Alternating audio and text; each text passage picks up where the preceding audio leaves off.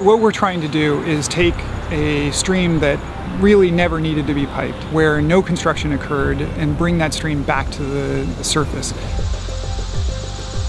We are in northwest Washington, D.C. We're about 3 miles from the White House. We're about a mile from the border of Maryland.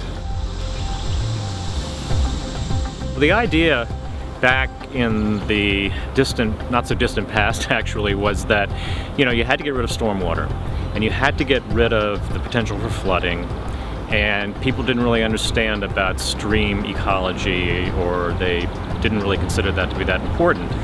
So in our urban areas and in the suburbs, a lot of streams were just put into pipes. They just buried them, put them into pipes. And this fundamentally altered the way the stream works, and it made it not work very well. When we build these projects, we start by filling the channel with that clean sand. We use that as the working platform, as the construction haul road. And that haul road itself doubles as the area where the stream bed will eventually be. So we start at the downstream end where the water flows to and build structures moving upstream to the end of the project. And then once we get to the end of the project, we'll break open the pipe and the water will begin to flow through the whole project.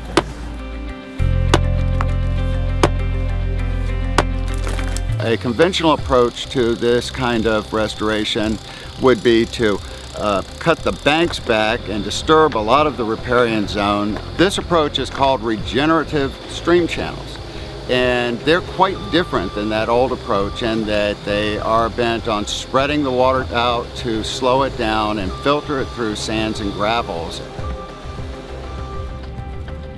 It's not going to be exactly like it was 90, 100 years ago. And so what we're trying to do is make it as natural a system as we can. And so we're doing adaptive management. We'll be doing tweaking here and there for about 3 to 5 years after the project is completed to make changes to either take a little less stormwater in or change the structures a little bit to make sure that everything is flowing smoothly and that we don't have any erosion problems, we don't have any flooding problems.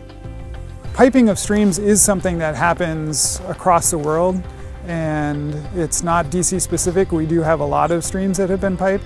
Unfortunately, only a few streams have been daylighted. Once they're buried, they oftentimes are gone forever.